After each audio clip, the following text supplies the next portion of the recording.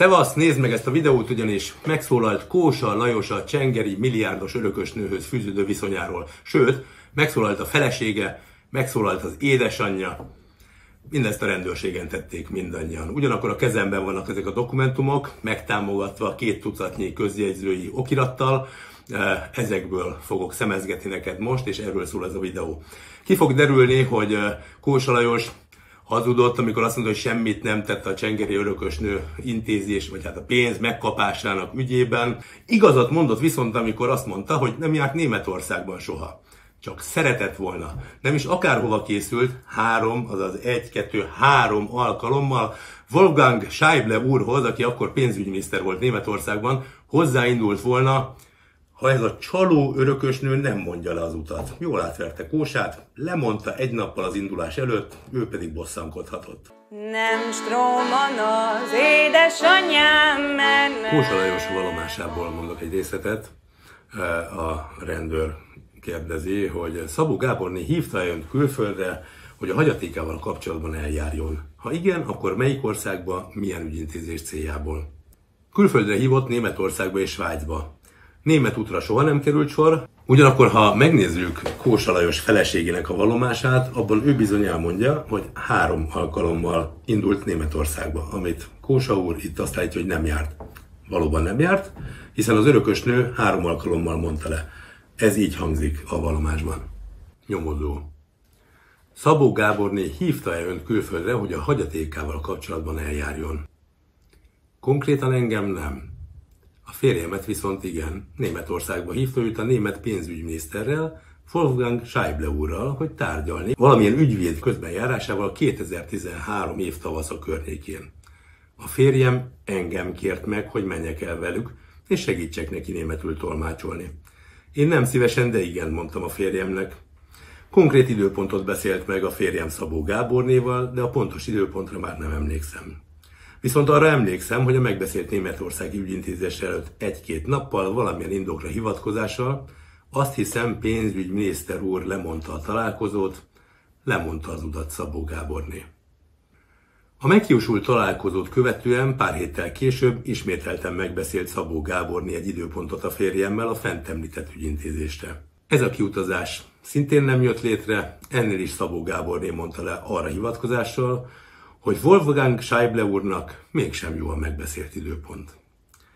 Emlékszem, hogy ezután megbeszélt a férjemmel még egy 3. időpontot is, de én már a második után kértem a férjemet, hogy ne is említse nekem ezeket, ne kérjen ezzel kapcsolatban tőlem semmit.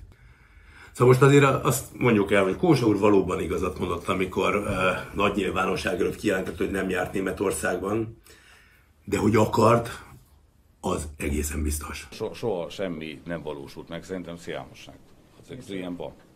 Ezek mind semmik ahhoz képest, viszont amit Kósa állít itt, hogy ő nem fogadott el soha semmilyen ajándékot Szabó Gábornétól. Soha egy fillért nem fogadtam el. Én a hölgytől soha pénzt nem fogadtam el, ő neki volt mindenfajta felajánlása, amire azt mondtam, hogy ha ilyet akar csinálni, csináljon. Ezzel szemben itt van egy dokumentum, amit elétártak a rendőrségen, mégpedig azt, hogy ezen ajándékot a megajándékozott köszönettel elfogadja. Aláírás Kósa Lajos 2016. január 19-én. Hát Szabó Gábornével közösen szerepel ezen az aláíráson egy ügyvédi ellenjegyzéssel együtt. De van ám más is. Egy másik okirat, egy másik, ez egyébként egy párizsi székhelyű cég részvénypakettjéről szól. A megajándékozott a jelen okirat aláírásával kinyilatkozza, hogy az átajándékozott részvénycsomagot köszönettel elfogadja. Kósa Lajos tényleg átverték. Soha nem fért hozzá ez az ajándékhoz. Csak nagyon szeretett volna. Bár Kósa Lajos ezen ügy kapcsán néha talán bárgyúnak, vagy hát naívnak tűnhet, de egy valamiben biztosak lehetünk, hogy a jövőbe látó képességével nincsen gond, ugyanis ő ezt előre megjósolta, hogy még előkerülhetnek hamis papírok. Nem lennék meglepve, hogyha még mindenfajta egyéb dokumentum előkerülne, hamisítás, vagy valami egyéb dolog. S láss csodát, elő is került. Kósa Lajos édesanyja, Kósa Lajosné a következőket nyilatkozza a rendőrségen. Rendőr kérdése, tehát eljáró. Szabó Gáborné ajándékozott-e az ön részére készpénzt vagy más egyéb vagyontárgyat? Ha igen, akkor mikor, milyen körülmények között? Nem mondom hosszan a szöveget. Ne. Szabó Gáborné, válaszolja a tanú, soha semmit nem ajándékozott nekem, sem készpénzt, sem vagyontárgyat. Mint mondtam, nem találkoztam soha ezzel a hölgyel. Az eljáró ekkor elétár különböző dokumentumokat, mely szerint ő ügyvéddel járt, és az aláírásával igazolta, hogy elfogadja az ajándékokat. Erre kéri az eljáró, hogy kérem nyilatkozzon az ön elétárt irattal kapcsolatban. Tanú? Soha nem láttam ezeket az okiratokat, nem ismerem a tartalmát. Nem tudtam róla, hogy valaha készült ilyen okirat. Újabb iratot tár elé az eljáró, a tanú válasz erre. A szerződés valótlanságokat tartalmaz.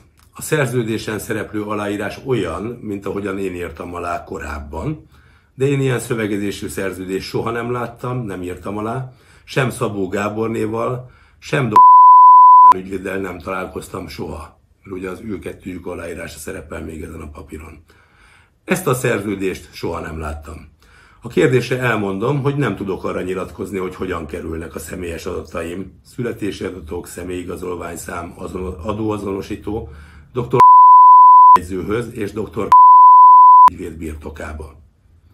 Kérdésre elmondom, hogy nem tudom, hogy a fiam átadta-e, illetve átadhatta-e a személyes adataimat a fenti két személynek. Kérdésre elmondom, hogy az említett személyes adataimat fiam ismeri. Fiam ismeri. Most azonban arra kérlek, hogy oszd meg ezt a videót, hogy az újságírókhoz eljusson, hogy feltehessék ezeket a kérdéseket Kósa Lajosnak. Például, hogy tette feljelentést, hogy valaki visszaélt az édesanyja adataival, és elfogadott a nevében 800 millió forintnyi ajándékot, mert hogy nem az édesanyja volt, ezt ő maga jelentette ki. Ki lehetett az vajon? Nem stróman az édesanyám, mert nem az. Ez is csak egy cseppnyi